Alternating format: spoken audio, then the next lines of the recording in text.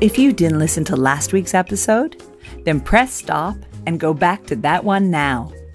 You'll meet Geoff Speiran, the Global Whiskey Ambassador for the Dublin Liberties Distillery. Once you know all about Geoff, then you're ready to take our tour. I'm Susan Schwartz, your drinking companion, and this is Lush Life Podcast. Every week we are inspired to live life one cocktail at a time by the best in the industry. Welcome to hell. Not your usual greeting, except when you were in the Liberties section of Dublin. Why was it known as hell? You'll just have to find out on this episode of Lush Life. Geoff will guide us through Dublin's newest distillery and then take us through a tasting of a selection of the Dublin Liberties Distillery range of Irish whiskies. What a way to end the year.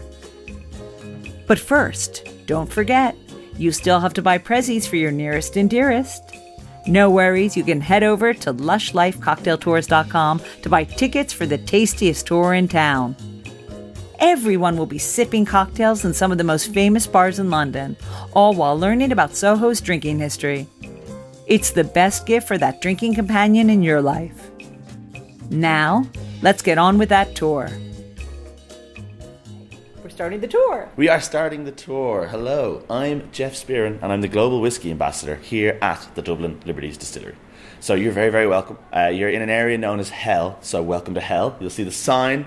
You won't see the sign, but you'll hear the sign. The Liberties area was famously known as Hell by the locals back in the early 1800s. It was an area known for its kind of danger and debauchery, full of criminals, but also craftsmen. And we're going to showcase today a little element of both of those things. So you're standing in the older part of the building that we're in. So we've rejuvenated a 400-year-old building, all with the original stonework. And I love the duality between the old and what we're going to go into is the brand new working distillery, which is exactly like modern day Irish whiskey. So we're combining the old and the new always together. So keep an eye out for all of those elements as we walk through the building. The Liberties area is famed, has a hell of a lot of history, and we're going to talk about that in the next room, which is our water room. So this is our wall of awards. All of our whiskies are award winning. We haven't updated this wall just yet. There's actually 5 more medals to go on this, all gold medals as well. So the whiskies that we're going to try later on are all gold medal winning whiskies. And in fact, one of the whiskies just won a gold medal at the Irish Whiskey Awards, which is essentially the Oscars of Irish whiskey, which is fantastic. Congratulations. Thank you. Okay. Take a seat inside. We are in the Dublin Liberties Distillery and in our very famous and hugely important water room. Okay, so water is a key ingredient into Irish whiskey. It's one of the 5 ingredients. 5 main ingredients in whiskey: water, barley or grains, yeast, and then the 2 most important are wood and thyme. Not the herb, but actual duration. We need our whiskey to be aged minimum of 3 years. Our ambition is to do it much longer than that. But before we get into too much details, what I'd like to do is give you a welcome drink, which is our honeycomb liqueur. This is Dubliner Irish whiskey, so barrel-aged whiskey infused with caramel and honeycomb, 30% ABV. It's nice and light, and it reminds me of like a kind of crunchy, delicious little dram as well. So enjoy it. It's to be savoured. Cheers, sláinte. Oh my God, that is so good. So good, isn't it? It's literally, that is like people. So I've been doing this for a long time, and I do a lot of whiskey shows. People will say, I don't like liqueurs. I said, I don't care if you don't like liqueurs. This is not your typical liqueur.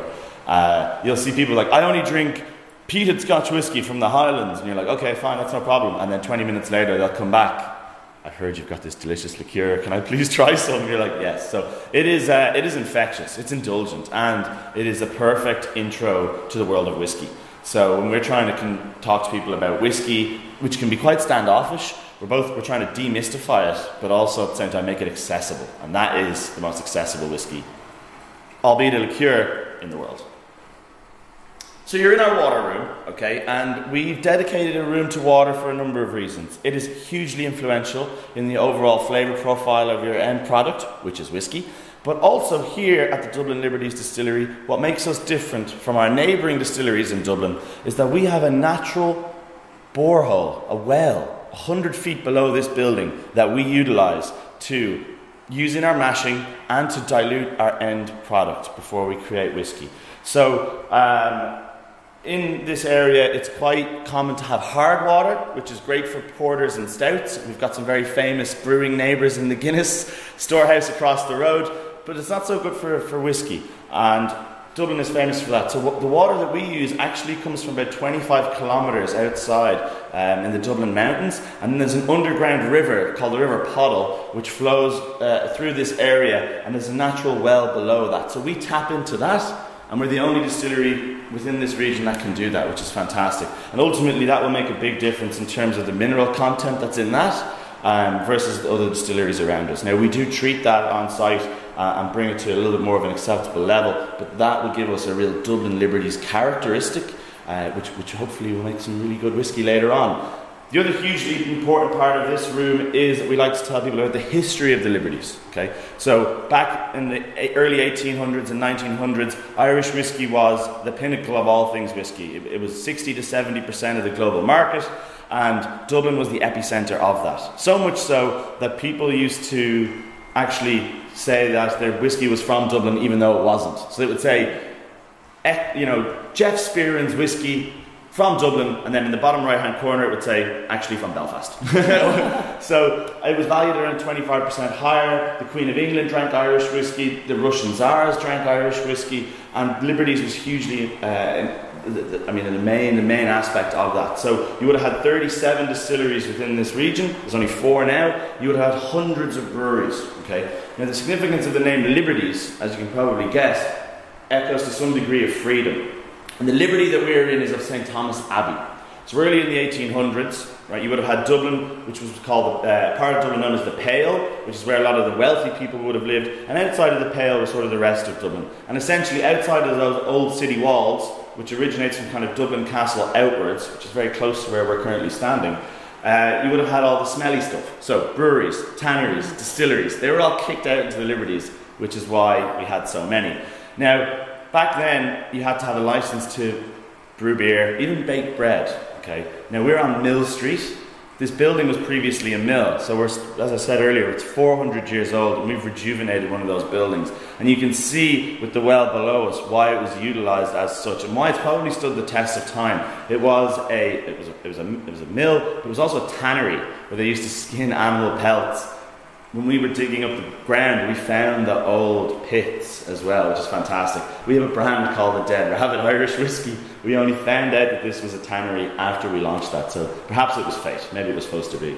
Now, the Liberties area was notoriously known amongst its locals, and our brands, our whiskies are named after significant folklore, places, parts, people of the Liberties area. So we have Oak Devil, Copper Alley, Murder Lane, Keeper's Coin, and the King of Hell. Now I can guarantee you this isn't office Scrabble, okay? These names didn't just come out of our heads. These are hugely significant. And when we sit down to do the tasting, I'm going to guide you through each and every one of those and explain the stories. So now what we're going to do is we're going to move into the next room, which is our milling, our mashing, and our fermentation room. And it is quite a beast.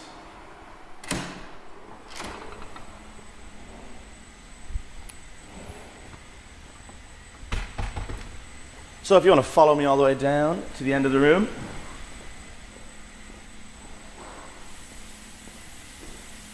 As I said, it's a fully operational distillery, so any bangs and dings, hoses you might hear, and oh wow, we're mashing in as well, which is fantastic. So if you have to look in there, you'll see our grain, our 100% malted barley,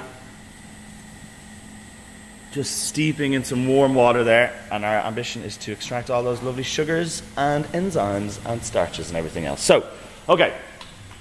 I touched on one thing earlier, which was the importance of water here in the Dublin Liberties Distillery. And the second most important ingredient, of course, is our cereals.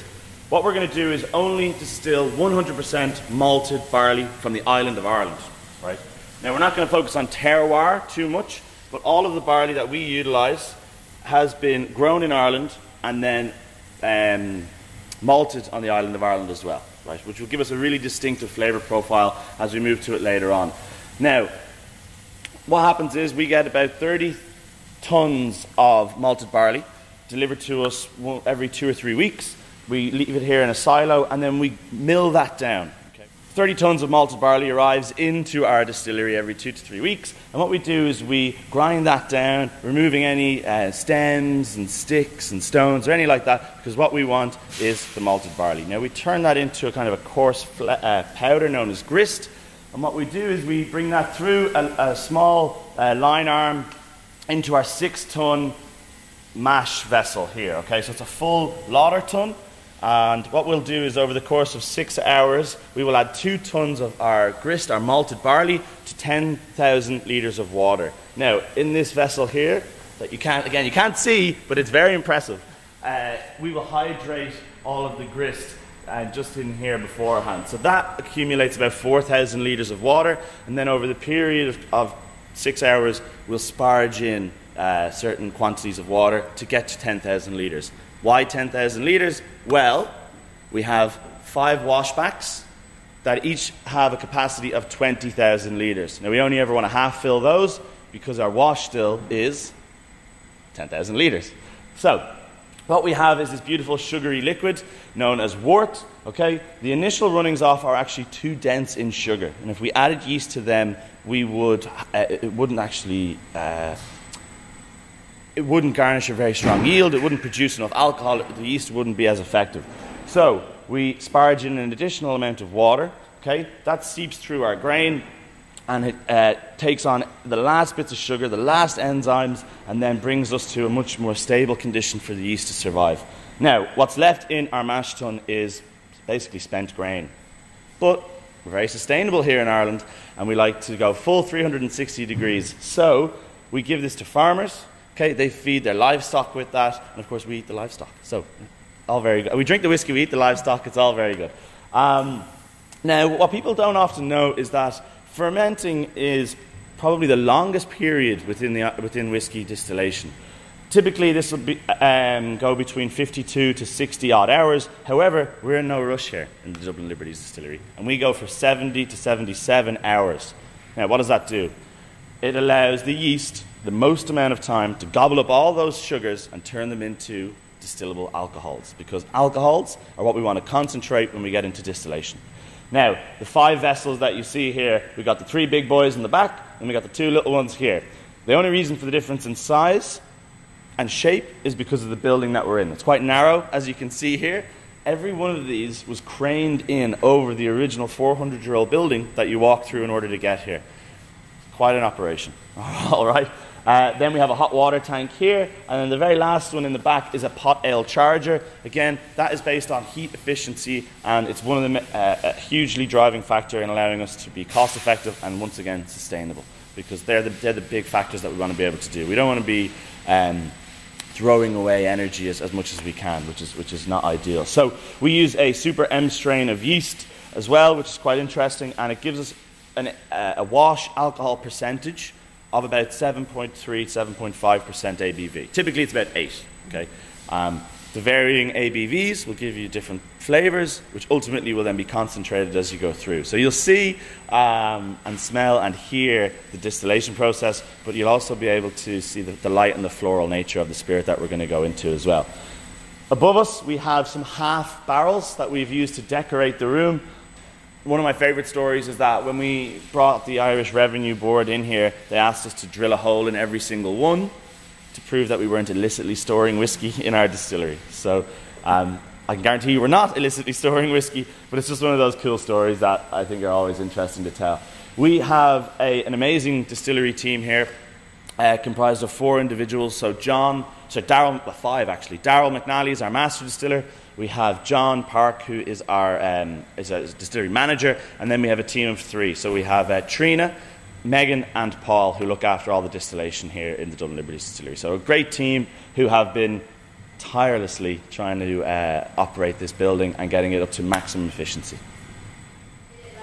One of the interesting things here, right, is that when you look in, it doesn't look like much is happening, but actually the rotating arm in there is doing 2 revolutions per minute. That's very, very slow. Okay, again, we like to take our time, both in the fermentation and in the mashing. And with 2 revolutions per minute, we don't agitate the grains overly, and it allows a natural breakdown of those starches and those enzymes that are hugely influential for our fermentation and ultimately our distillation as well. Because if we get it wrong here, we get it wrong everywhere else. So this is hugely important to us. We're leaving milling, mashing and fermentation, and we're coming into the most visually beautiful room in the distillery. Actually, the bar is also beautiful, but to me, because we know what happens in here, it's both beautiful aesthetically and in terms of its production abilities as well. So let me introduce you to our 3 beautiful copper pot stills, the 3 ladies of the Liberties. Now, whiskey is extremely sensorial, right? So what we've experienced in the previous room is that beautiful grain, that beautiful cereal mashing in. What we're now getting is that light and that floral new make spirit being distilled in here. Now it is quite loud. We've got all 3 stills running. I talked about them being the 3 ladies of the Liberties, so we've named each and every one of our stills. So up first is our wash still. It's 10,000 litres, and it is Lucy Tench. Right? Lucy Tench was the owner of this building when it was a tannery about 200 odd years ago. And what we like to do is pay homage to her. So we have honoured that by naming her the very first still in our 10,000 litre wash. The second one is Darky Kelly, a very famous, how can I put this, lady of the night in Dublin's history. She owned 21 brothels around Dublin at a time when it was the 2nd biggest red light district in all of Europe. Hamburg was actually the biggest back then. And last but not least, of course, is the very, very famous, do you want to take a guess? Molly Malone. Molly Malone, of course, of course.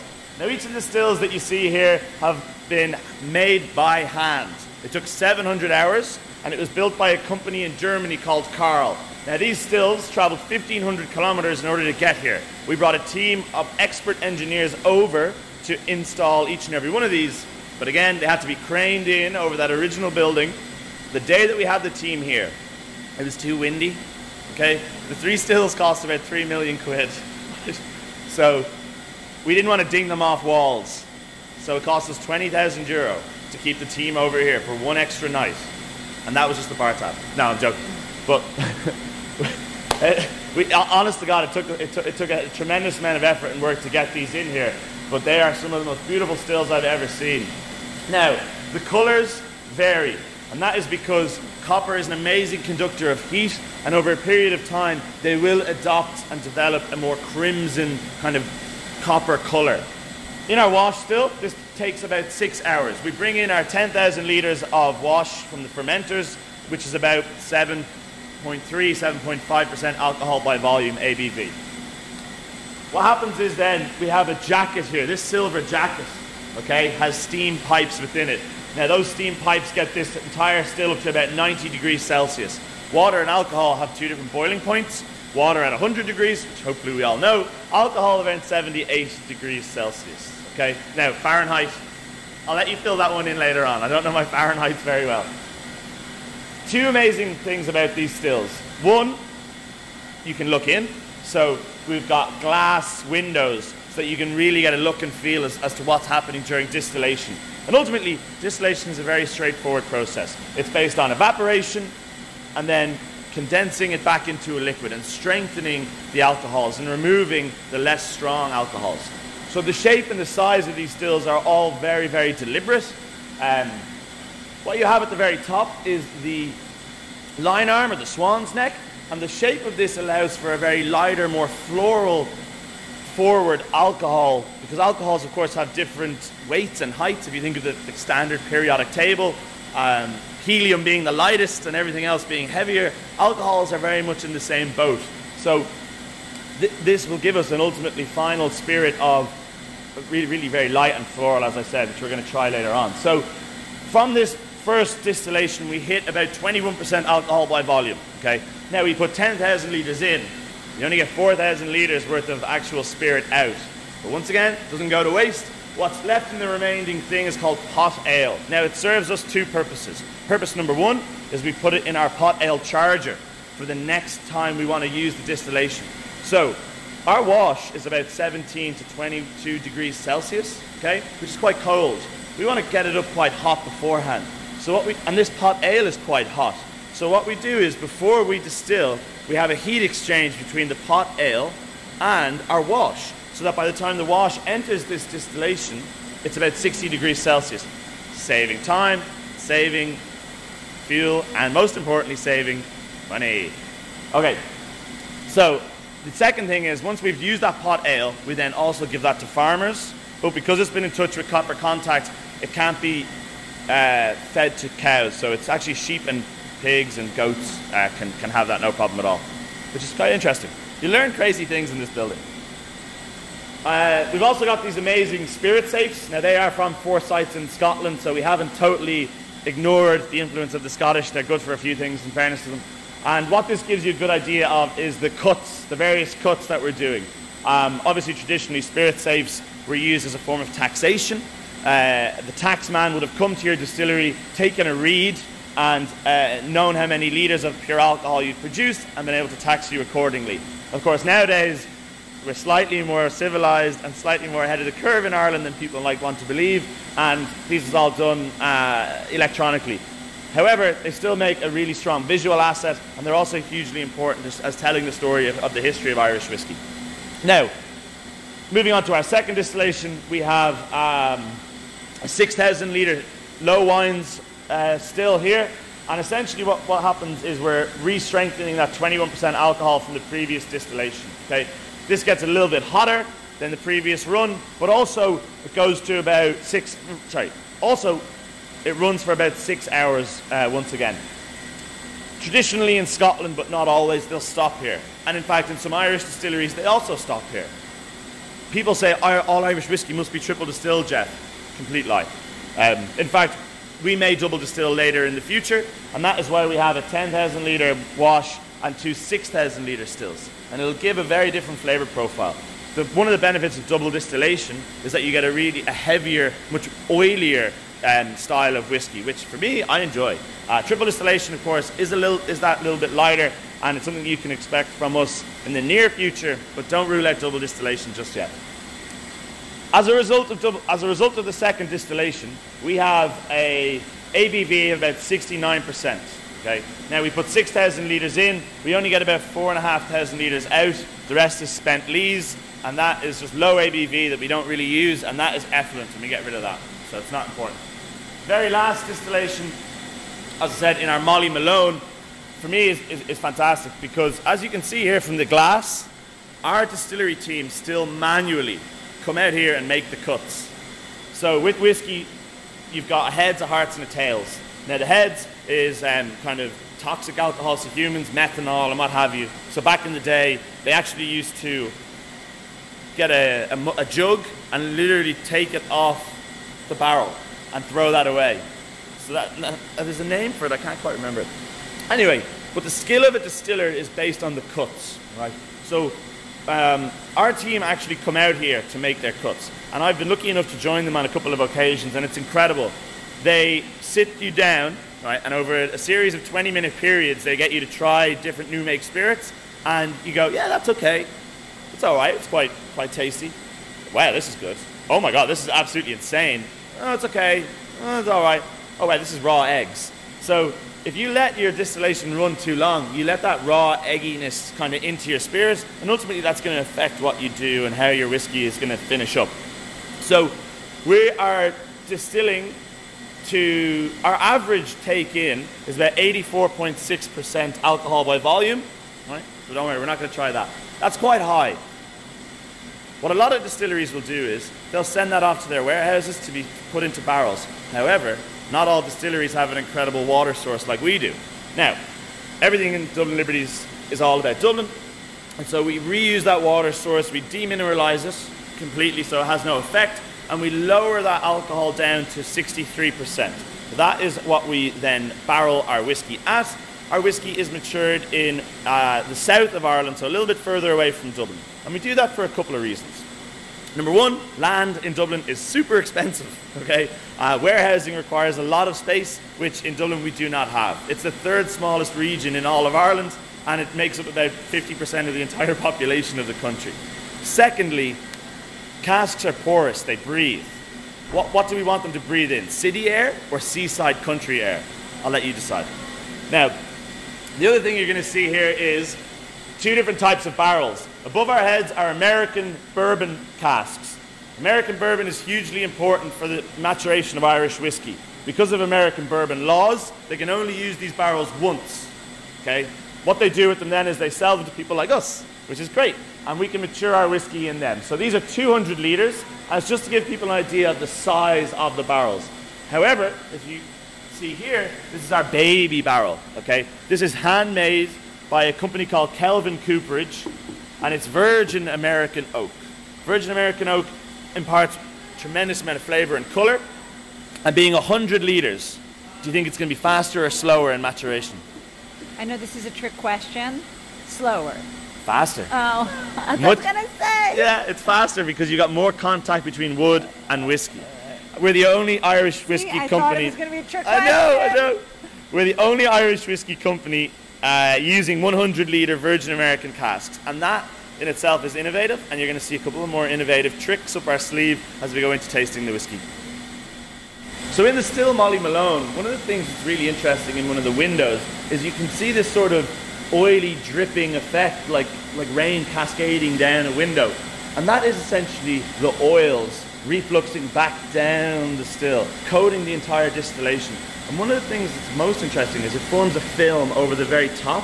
So as everything is bubbling and boiling away, it actually passes through this film, taking more flavour up as it evaporates, and that gets caught in the line arm and then condensed back down. So again, the shape has hugely influenced our final whiskey profile, which is the amazing thing that you can go to hundreds of distilleries, see hundreds of styles of shapes and what have you, and they all give a different profile and flavour. Hopefully ours is the best. We are leaving distillation, and what we're going to do next is talk about maturation. Right now, we don't do that on site, but it is hugely important, and we like to give a little bit of detail to all our guests. Now what you'll notice is we're leaving the brand new modern part of our distillery and coming back into that old building, and it's just another cue into seeing there's literally, there's glue and wood, there's granite, slate, sandstone, red brick, and even if you look further down here, they've actually pulled railway lines out of the street and used them to keep this building standing over 400 years. So just to give you another idea in terms of the lengths they went to keep this building standing, and a testament to why we've kept it alive as well. So I said that the distillation room was one of the most aesthetically pleasing rooms. This bar is also very, very much one of the most aesthetically pleasing rooms. It serves many functions. Maturation room, tasting room, bar, my second home, and you'll see why I spend a lot of time in here in a second. So you're very, very welcome to the Dublin Liberties Distillery maturation room and bar. What we're standing in is where we talk about maturation. Now, maturation is hugely important in whiskey because if you get the base spirit right, okay, good wood will give you 60 to 70% of the flavour. Right.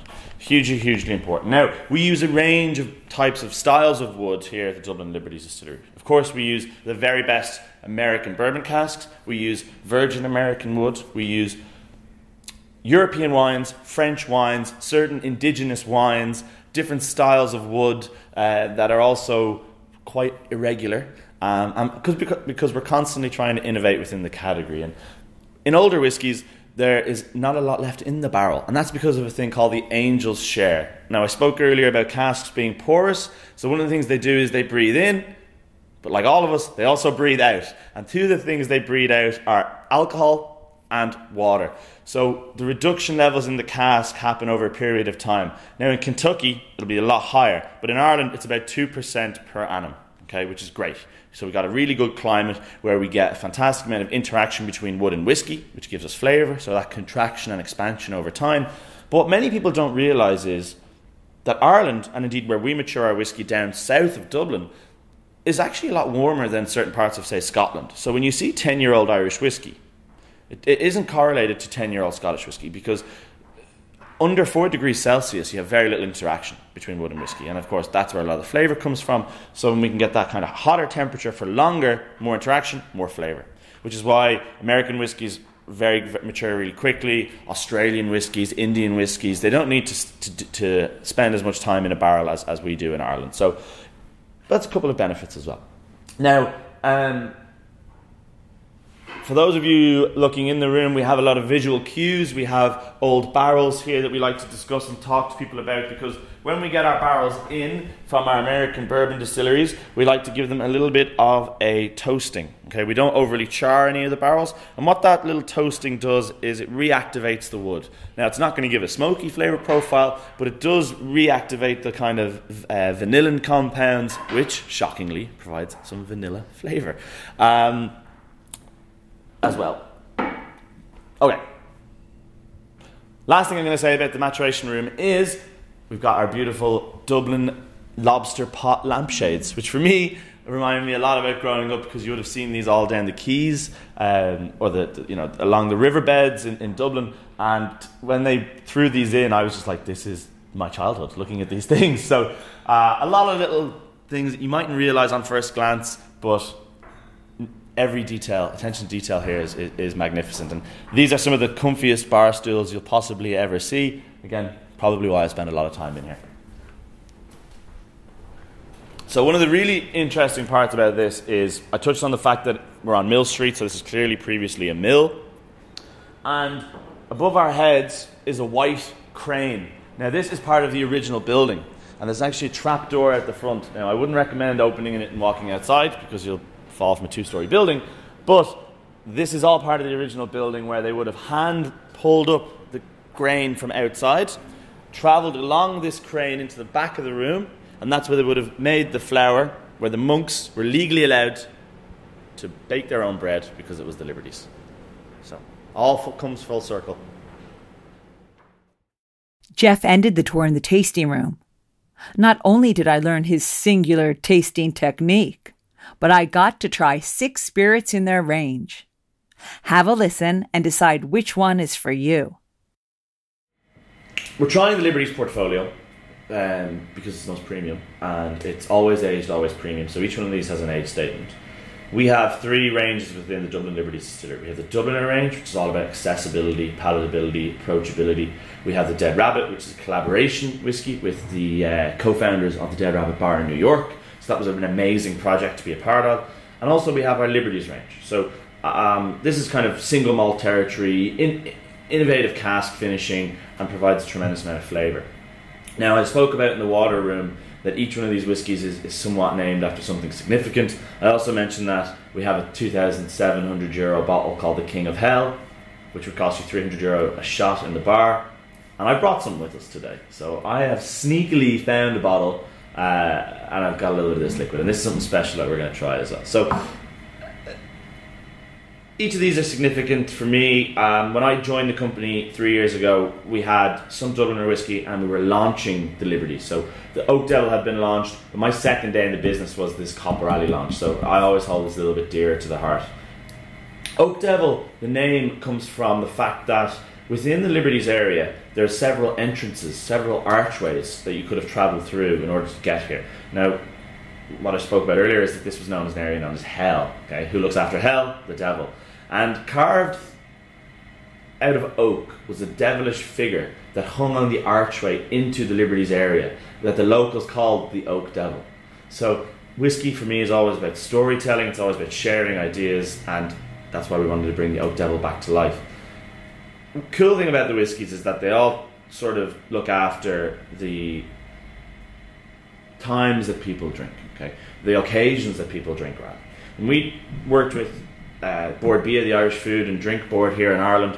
Sorry, they actually did a lot of this research themselves, to be honest. They did a sample of about 2,000 people in the US, Singapore, Japan and China to figure out when do people drink whiskey and how do they drink whiskey. And of course they drink it neat, they drink it cocktails, they drink it whichever way they want. But when and how. And they figured out that there were 6 key times that people drink whiskey. Right, so bear with me on this.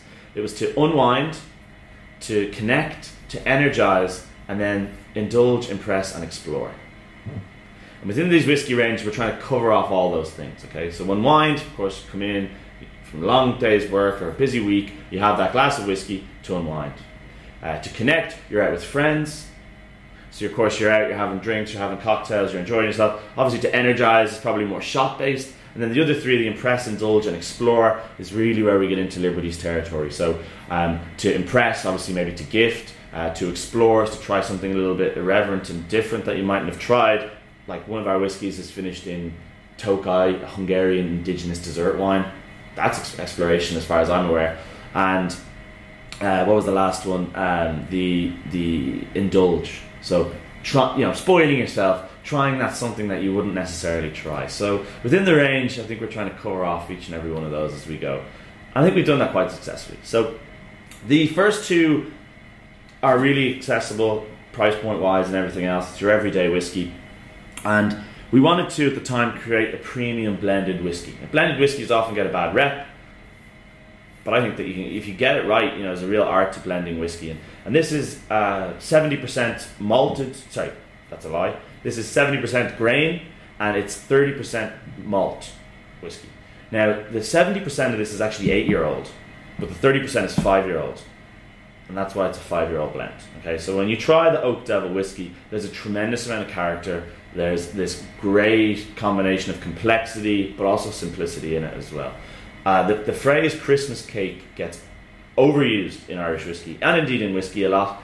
So I won't quite say it's like Christmas cake, but if you can imagine Christmas cake that was infused with green chilies, then you'd be talking about the Oak Devil. Okay, so I always say two things when I do a whiskey tasting. Rule number one, everything you know about Irish whiskey is wrong. Rule number two, forget how you would taste whiskey and indulge my tasting technique.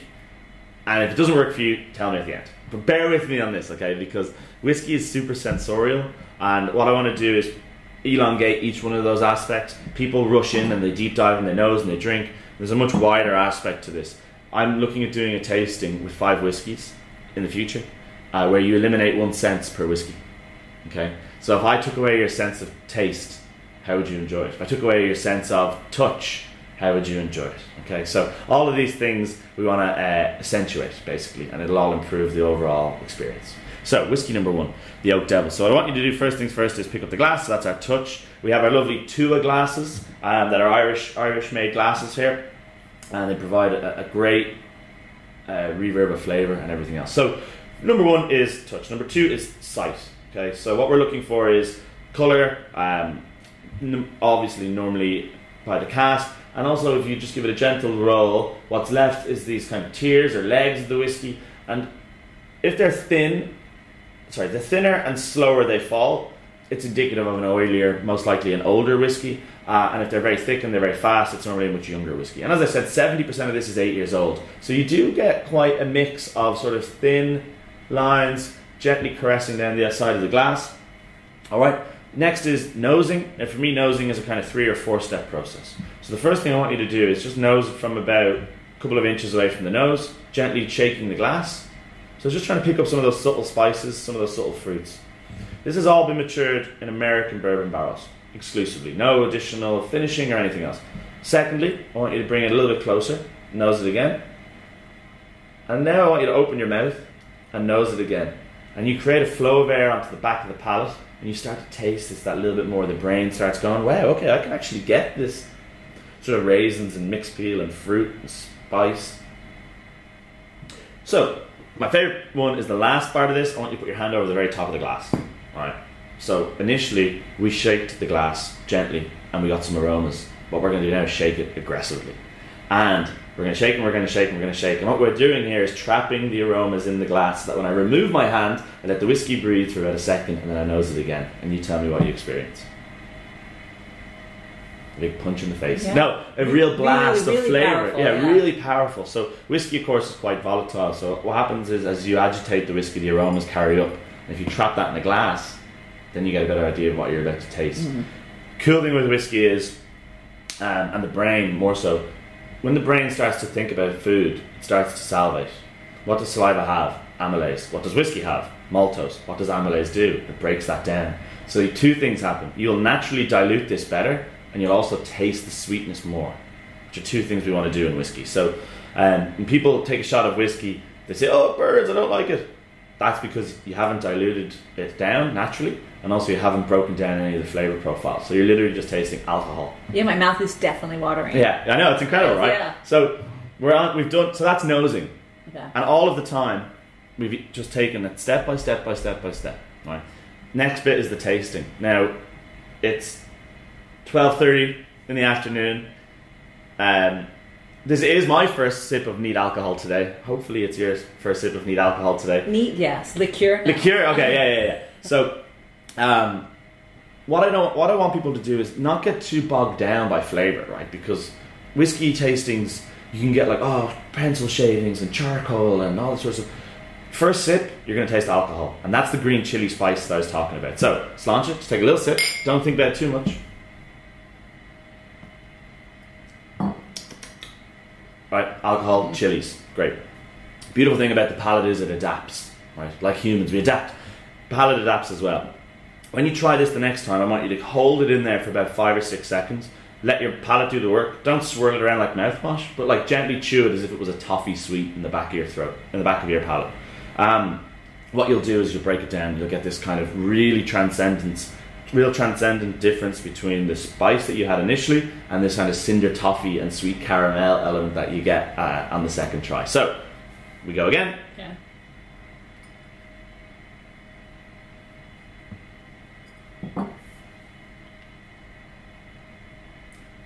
And you'll see what I mean. There's a kind of much more malty, fruity element. That sweetness comes through, and then there's that little kick of spice at the back end as well. Cool thing, always when I do a whiskey tasting, I start with the toast and I end with a toast.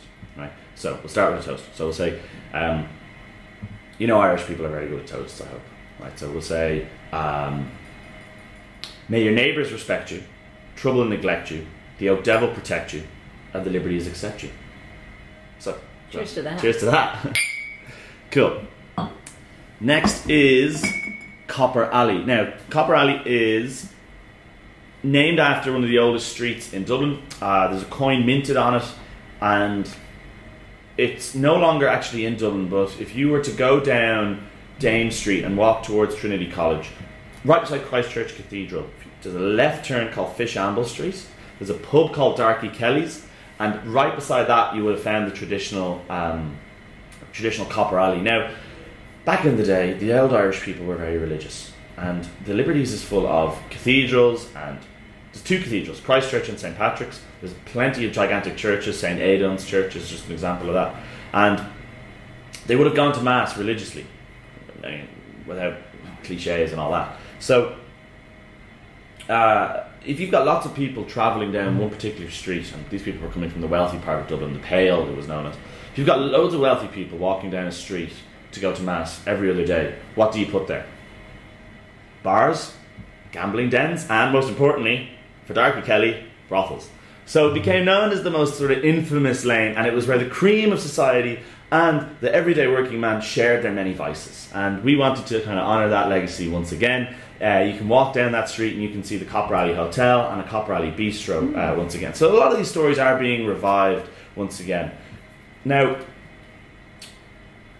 with Irish whiskey and indeed world whiskey, people are moving away from aged single malts and non-aged statements, and we don't want to do that. And we want to make sure that people can see it as a stamp of quality on our Liberties whiskies. So with Copper Alley, we have matured this initially in American bourbon casks, but we're trying to be innovative and we're trying to stand out. So one of the things we've done is source, Darryl, our master distiller, who I'll talk about in a second, has sourced 30-year-old first fill Oloroso sherry butts. So these are 500-litre barrels imported directly from the bodega in Jerez in Spain.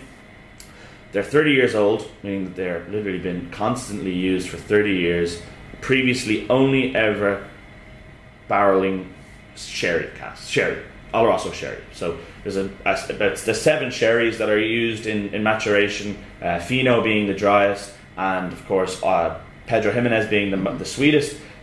I would say Oloroso probably fits just off centre left of that in terms of sort of dryness, so it's probably more nutty that you'll get from this experience. Now, 30 years old, obviously there's a tremendous amount of flavour. First fill is the big one here, okay? Most people won't tell you where their sherry barrels are from or what age they are or how often they've been used. One of the things I like to do with whiskey is demystify it, but also be super transparent with people. So you can see from the colour here, tremendous amount of flavour. And sorry, you can't see flavour from your eyes, but what you can see is tremendous amount of colour has been imparted from those barrels. Now, given their age, we can only use them twice, really, to get that kind of quality recurring in batches. So there's only about 12,000 bottles of Copperelli, and when it's gone, it's actually gone. Batch 1 we did 6.5 months maturation, and batch 2 there's actually been about 13 months maturation in those Oloroso sherry casks. Now, Copperelli, as I said to you earlier, was my second day when we launched this. It was previously in a short black bottle, and we've then changed it out into these clearer bottles to showcase the liquid. Crazily enough, none of this is available in the US. We're actually launching into the United States, indeed North America, spring next year. That's our goal. US is obviously a huge market for Irish whiskey, but we want to do it in the right way, and we don't want to rush into anything. So our Dubliner whiskies are available there, but Liberties has been somewhat of a slow wait and do it the right way. You get one chance to launch. We want to make sure that we nail it the first time around. So Copperelli, for me, sorry, I'll actually go back a step. Oak Devil is your connect whiskey. For me, Copperelli is your unwind whiskey, right? This is like you're coming in from a long night, a long day's work, tough week.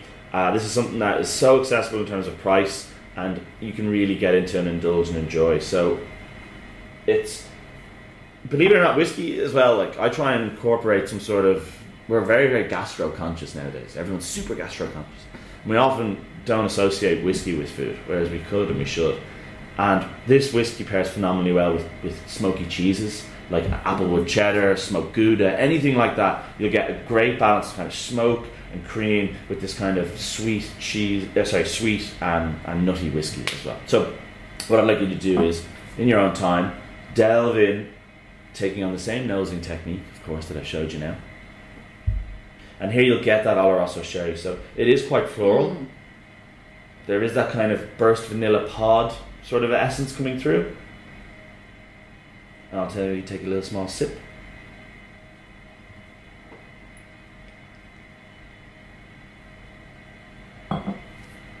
And what I love here is, well, people tell you different things. Someone once told me that it aromas like their granny's damp basement, which I was like, is that an insult? He's like, no. But do you know what I mean? And I said, actually, I kind of do know what you mean. The old barrels have left this sort of musty quality, and then on the mouthfeel, on the actual palate, I get this. Someone said biscotti biscuits to me before, which is way too posh. So I say custard creams. So you get that like cereal, malty, biscuity element. This is double distilled. So when I spoke earlier in the distillation room about how it can be heavier and oilier, and it really coats like the cheeks, the roof of the mouth, everything is just layered and layered with flavour. So you get custard creams or biscotti biscuits. You get that rich vanilla. You get this almost sort of, for me, it's like a walnut kind of nuttiness to it. And then the end bit is the best because it's just here in the centre of the chest. So it's a real winter warmer of a whiskey for me. And it's super accessible and I love it. It's definitely more mellow in the mouth. Yeah. The other one's like silky, fiery. yeah. It can be fiery. This is like silky and beautiful. And it's one of the most awarded whiskies we have. So it's a double gold medal in the International Spirits Challenge. It won a gold medal in the Irish Whiskey Masters by the Spirits Business as well. So, you know, what we're trying is all gold medal award winning stuff. We're not shy of telling people that. And one of the great things in Irish whiskey is there is a renaissance. Right? There's no excusing that.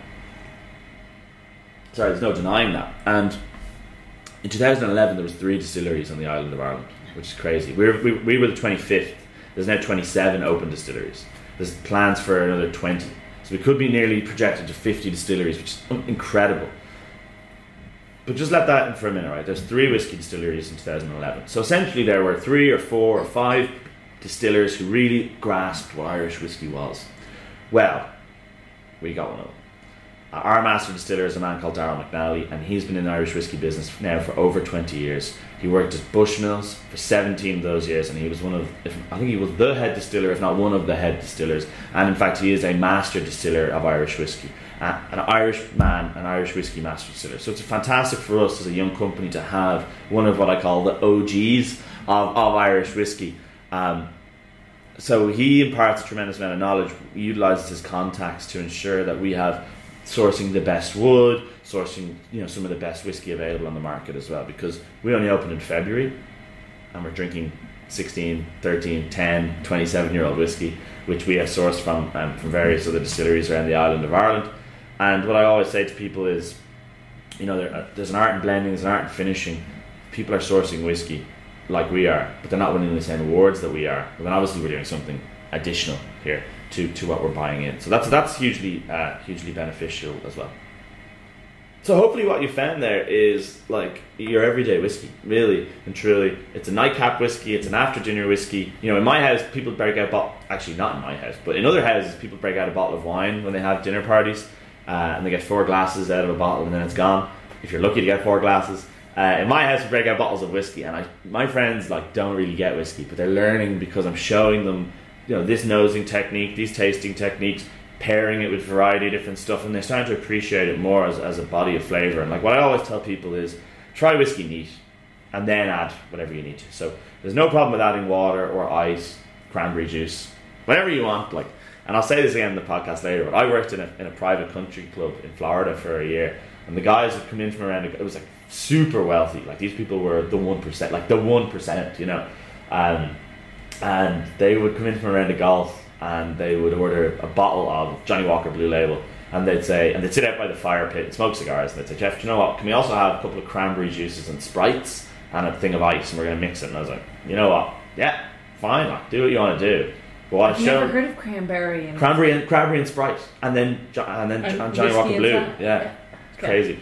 So yeah, that was their go-to in the hot Floridian sun, and it was just funny because I was like, that's a $400 bottle of whiskey.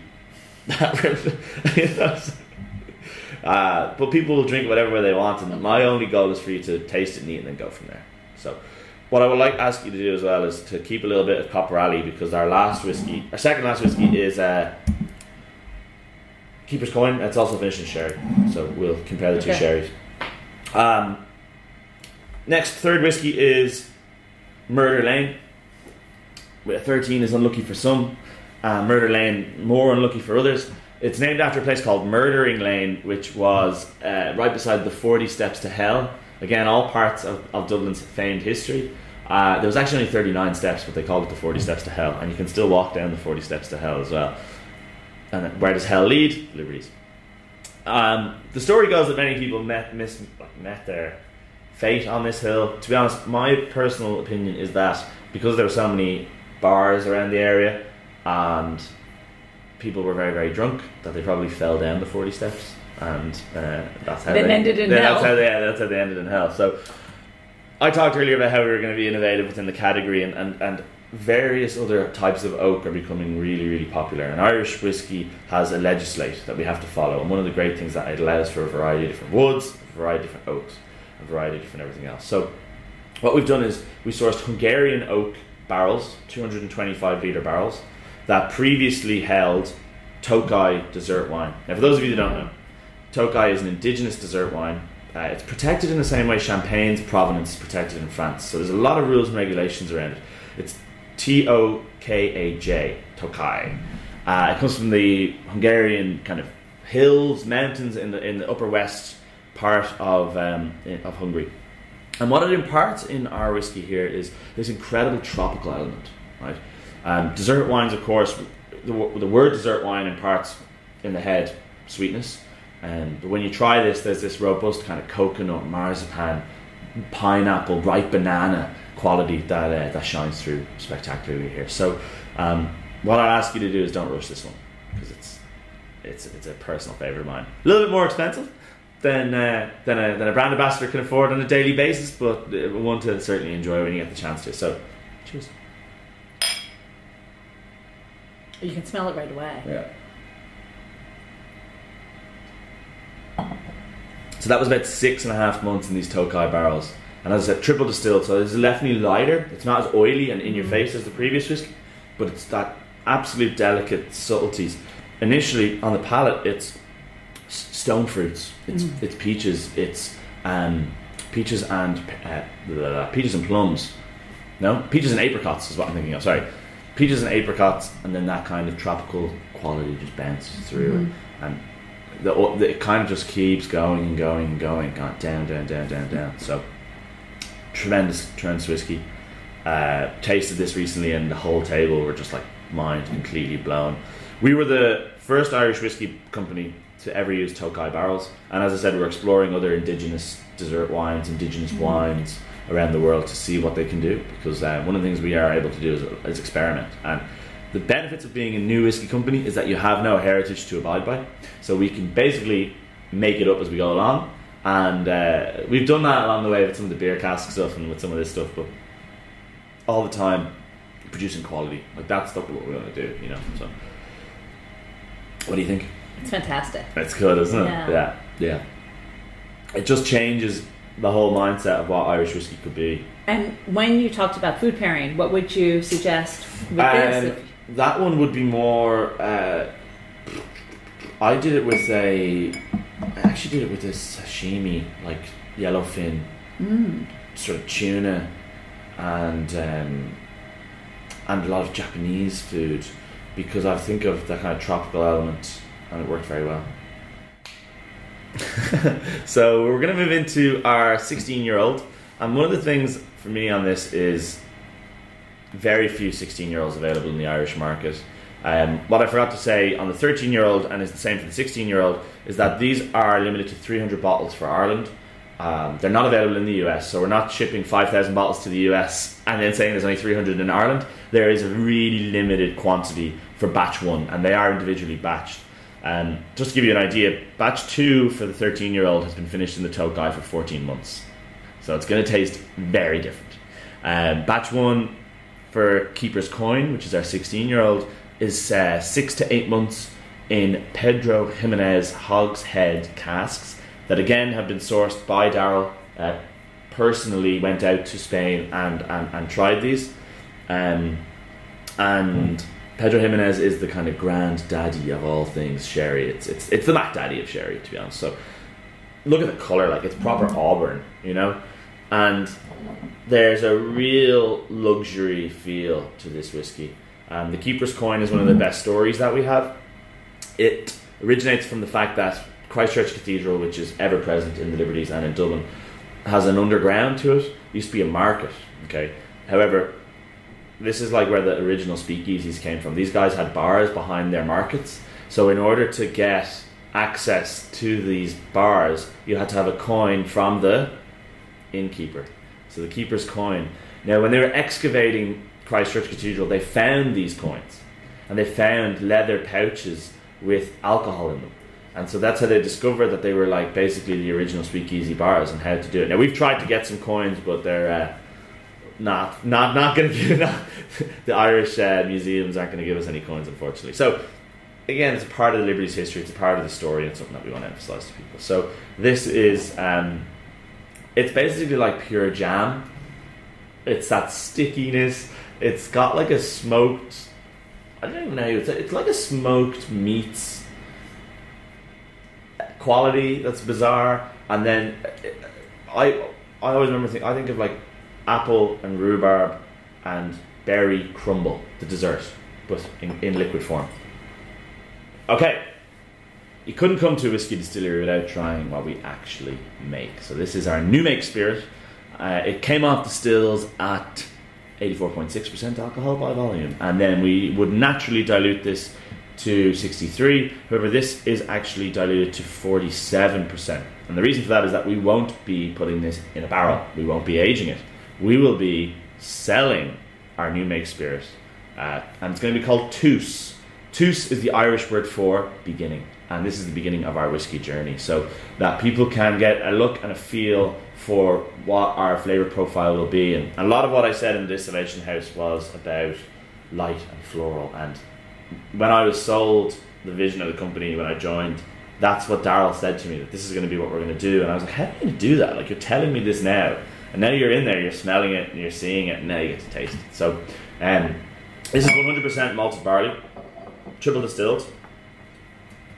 There's a rawness to it, but in a good way. There's like this aniseed, lemon. Again, I'll let you explore it yourself, but the real quality that shines through here is the cereal. So for me, I get like a digestive biscuit kind of vibe. Chocolate digestive biscuits, toasted malt, everything that's good about it. And then, yeah, It's so floral. The So smell floral. is so Yeah. good. So malty, so floral, and we've had a lot of people say it's the best new make spirit they've ever tried. So no pressure on us to produce good whiskey. What we're trying lastly is King of Hell. Now the King of Hell is a man called Richard Parsons, who was famed in the Liberties area for being somewhat of an anarchist. They weren't a violent group per se, they more sort of poked fun at the high cream of society, or the top brass of society, so to speak. So they had a saying that was "do as thou wilt," which is something that we've adopted here in the Liberties as well. And we wanted to bring a little bit of attention to our King of Hell. Now this is an exceptionally rare bottling. There's only 50 bottles available in the world. There are only 5 left. As well. They go for €2,700 per bottle. And what makes this whiskey so unique is that it's, again, some of the oldest available in Ireland, but we have finished this in Premier Cru Bordeaux red wine barrels. For those of you that don't know anything about Bordeaux red wine, shame on you. However, there are only 5 vineyards in the Premier Cru capacity, and we have partnered up with one of them, who we cannot name, for risk of being sued heavily. So what I will say is they're very, very difficult to get to work with. Sorry, that's a lie. They're not very difficult to work with. They're very difficult to get barrels from. So again, because of Darryl and his capabilities, we've been able to source barrels that most people would not be able to get. What I will say to you on this is you're a trying piece of whiskey history. This is some of the oldest stuff available, and I won't tell you anything. I'm not even going to tell you anything on tasting notes. Just appreciate the fact that there's Bordeaux red wine meets Irish whiskey, and it's just a match made in heaven. So we start with a toast, we end with a toast. So here's to cheat. You're in the Liberties, which, as I told you already, was hell. So full of, was it rebels, rascals, and raconteurs. So here's to cheating, stealing, fighting, and drinking. And if you cheat, may you cheat death. If you steal, may you steal your lover's heart. If you fight, may you fight for a brother. And when you drink in the Dublin Liberties, may you drink another. So sláinte. Sláinte to everyone at the Dublin Liberties Distillery for making these episodes happen. A huge thank you and happy holidays to all of them and to all of you who continuously support Lush Life. Without you, there would be no Lush Life. I couldn't leave you without a cocktail of the week, now could I? Are you ready to make a measure of attitude with the Dead Rabbit Irish whiskey? That's our cocktail of the week, so you better be. Pour all of the following ingredients into a mixing glass. 50 ml of Dead Rabbit Irish whiskey, a teaspoon of Merlot creme de pêche, 8 ml of Benedictine, and 2 dashes of the Bitter Truth Cherry Thomas Decanter Bitters. Stir them down before serving in a tumbler glass with a block of ice. Then express a lemon peel over top and discard the peel. Then toast to 2020 with a modern-day old-fashioned. You can find this recipe, more Irish whiskey recipes, and all the cocktails of the week at alushlifemanual.com, where you'll also find all the ingredients in our shop.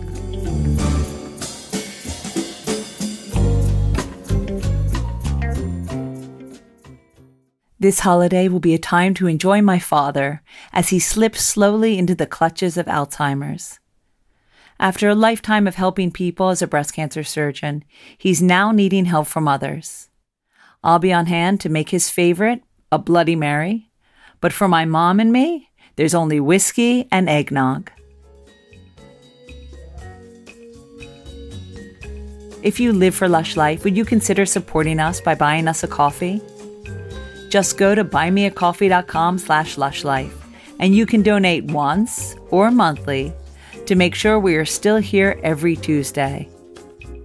Also, you know how much I love to talk about cocktails, and we can all be together talking on the flick.group/lushlife app. It's free to join and works on Android and iOS devices. Plus, you can listen to the latest episodes right there if you want to catch up. Theme music for Lush Life is by Steven Shapiro, who, by the way, is my cousin, and used with permission. And Lush Life is always and will be forever produced by Evo Terra and Simpler Media Productions. I couldn't do it without him. Which leaves me to say the wise words of Oscar Wilde, all things in moderation, including moderation. and always drink responsibly. Okay, you know the second part was mine.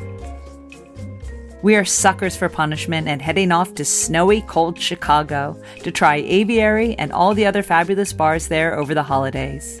Be safe and see you in 2020. Until then, as always, bottoms up.